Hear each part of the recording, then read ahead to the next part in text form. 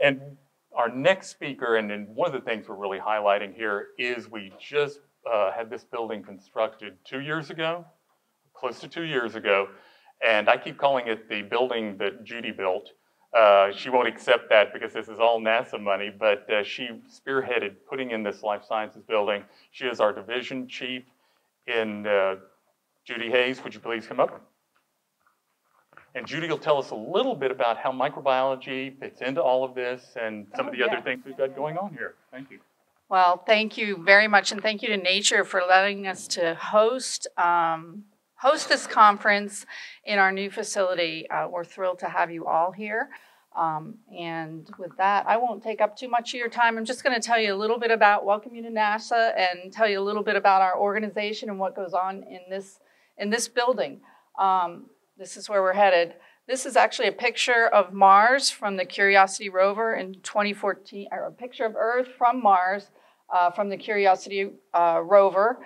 And it's a long way from here. And when you're there, this looks like a star. And when you're here, Earth looks like a star. So once we start sending humans, that's what Earth will look like. So what do we do here at NASA?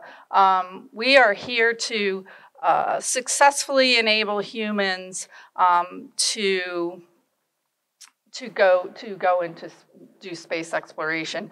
And we look at things, we look at every space mission, and we know that space is a hostile environment.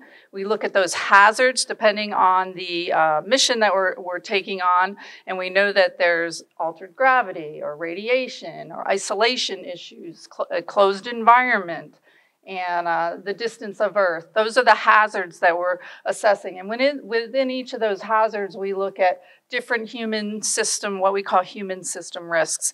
And there's a variety of those. I'll talk a little bit more about them. And then our deliverables, our job is to keep the crew healthy, and that includes developing new technologies, looking at countermeasures and treatments, and other health standards. In doing that, we have bucketed about 30 human system risks. Actually, I think we're adding one more concern here soon related to those hazards.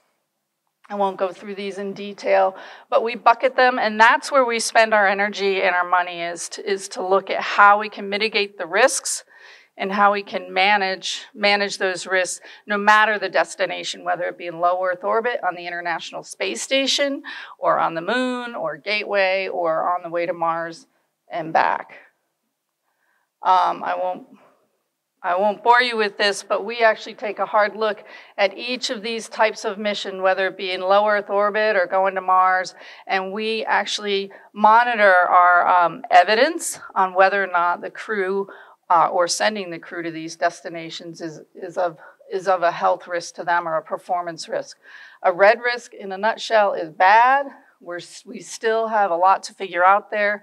The green risks are good. We've either got the risk mitigated, developed new countermeasures, and we're ready to go in those areas. The yellows are either we need to do more work or we have some accepted mitigation. So this is just a tool for us to share with our management on how ready we are to go.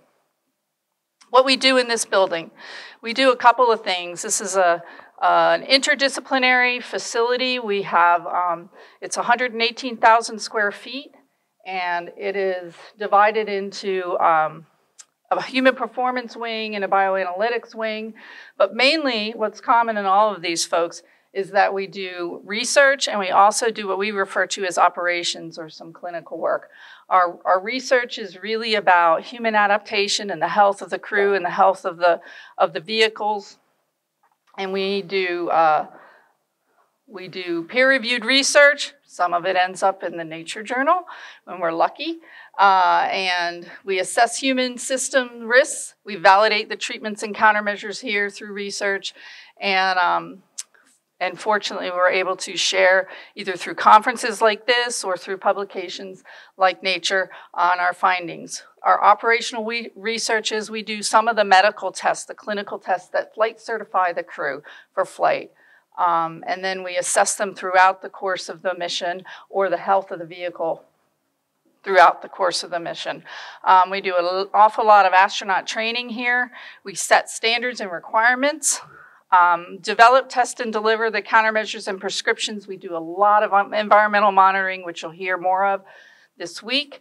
And our folks confirm flight readiness, especially when it comes to water quality, air quality, in toxicology and microbiology.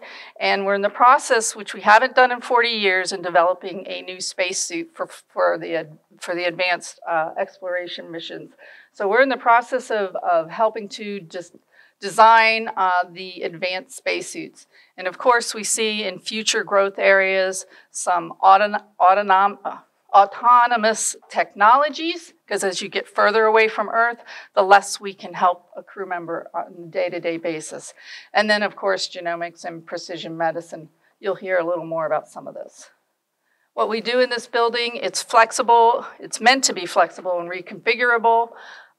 We have a huge 8,000 square foot high bay where we do a lot of human performance studies. We have some reconfigurable open bay areas in the wet labs. We have the National Archives sample repository, freezer storage here of all the astronaut samples from day one of human spaceflight. We have some shared resources in microscopy, tissue culturing. We have shared force plates and exercise and strength measures. We have, of course, advanced conference rooms and huddle rooms, and we share this not only with our folks, but with visiting scientists and students. In fact, we have about 50 students running around here this week. I will share with you that last night, our crew just returned from the space station. They've been in here today. They've been in here last night as soon as they returned to Houston. And so we use this quite a bit, especially looking at crew health and monitoring their recovery. So if you get lucky, you might run into somebody. They land in Kazakhstan. They get here within about 24 hours. We have one of the NASA jets pick them up, fly them home. It's a long flight. They'll refuel in Scotland or Norway. We have a team there that's going to test them partway home, and then they're here within 24 hours. We start testing them. I think they came in about 9:03 last night into Ellington Field. Our folks had samples. Brian got some samples. He's probably been working all night on them. And folks here that we're testing the crew all night. So that's what we do. We get excited when we actually get crew home. So we're happy to have them here. And a little bit about the laboratories and our capability here in this laboratory. If you have any questions or want to see any part of this, please don't hesitate to ask one of us, for sure, or Mark, and he'll make sure that we can set up some time for you to see some of these facilities sometime throughout the week. And with that, thank you again for coming, and I'll hand this over to Mark.